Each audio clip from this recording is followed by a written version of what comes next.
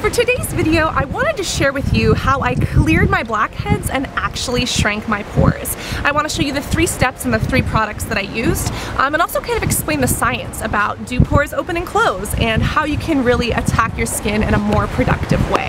Now, before I actually start talking about products, we do have to address the fact that pores do not actually open or close. There is no muscle in the skin that can open or close pores. And that being said, a lot of people say that they open or close. They really don't.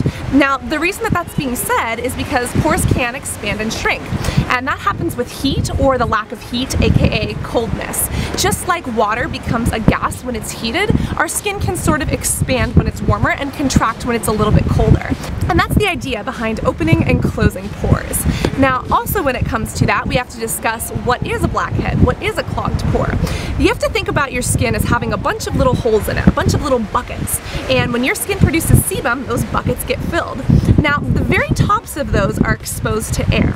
And when that happens, a process called oxidation happens. And that turns the tops of these black, which makes them noticeable and sometimes uncomfortable on our face. And when it comes to getting rid of blackheads, a lot of people try to extract them, which pulls that out. But if we have this empty hole or this empty bucket, our skin can just produce more sebum to fill it up, and then we have more blackheads. So I wanted to share with you what I did to not only mitigate those blackheads and get rid of them, but actually to stop them from coming back.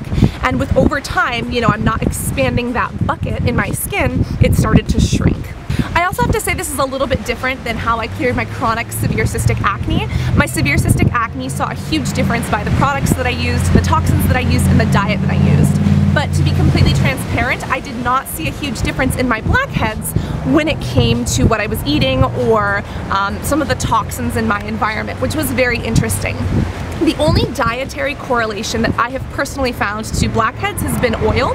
For instance, if I eat a lot of oil such as olive oil, even coconut oil or healthier oils, if I eat those processed oily foods, I do notice that I get a little bit more blackheads. And that is really not definitive, but it's the only correlation I could find. So that being said, what I did to clear my skin did not work for my blackheads, and I did have to resort to using specific products and specific methods in order to clean that up. So the very first product I used was from Murad. This is a pore clearing mask. It's the blackhead remover from Pore Reform, and this actually comes in a 2-step kit. I personally don't like the 2nd step. I only like the 1st step of this, but this has volcanic clay as well as a little bit of pomegranate in it.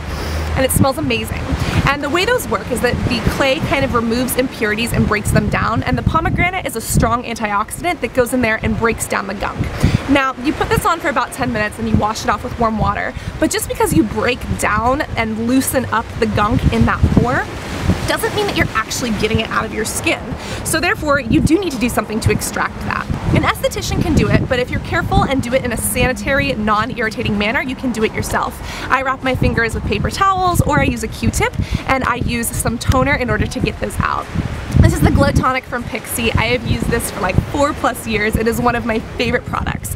And it has aloe vera, ginseng, as well as witch hazel. These are anti-inflammatory and astringents, which means they kind of cleanse the skin and they balance and tone the pH. The pH of our skin is how acidic or alkaline it is, and our skin naturally likes to be around a 5. So this kind of helps balance that and really just kind of cleans the pore from the inside out and make sure that when you're extracting that you're not adding bacteria or any pathogens that could cause breakouts. Now, that being said, when you are extracting things out of the skin, it can be irritating. You are applying pressure, it can cause redness, etc. And once you get that blackhead clog out, again, we have this open bucket. Our skin is just going to fill that up with more sebum to cause another blackhead. So instead, I fill it up before my skin is able to with a serum. This is one from Cosmetics, which is one of my favorite botanical lines. It's botanical, but it's esthetician grade. This is amazing. This is the Clarity Skin Clarifying Serum. Now, this has aloe vera in it, but it's also got salicylic acid, so it's lightly exfoliating. And the aloe vera is very, very hydrating to skin.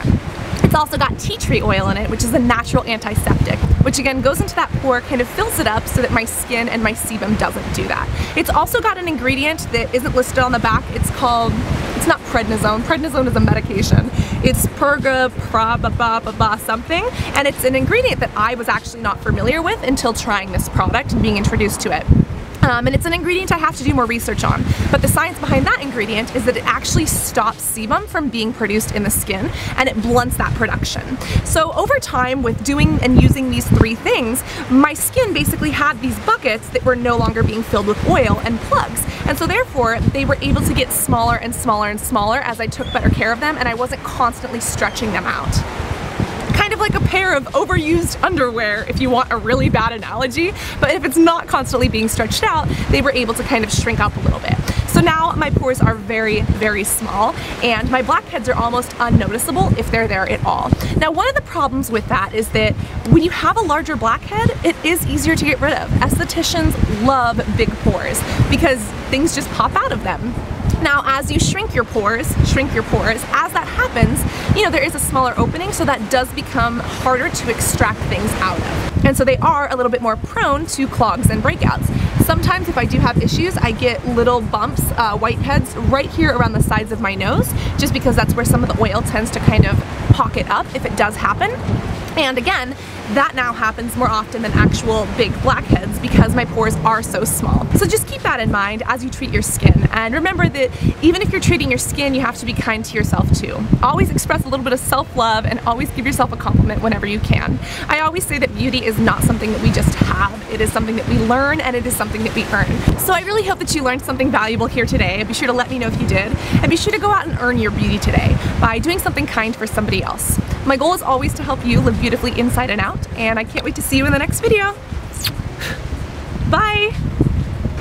I'm out here talking about like blackheads and pores and sebum and extracting things, and people are just like walking by and like pushing their kids in strollers, and they're like, what the hell is this chick doing straddling rocks talking about pimple pus? It's the YouTube struggle. This is dedication. This is proof that I love you.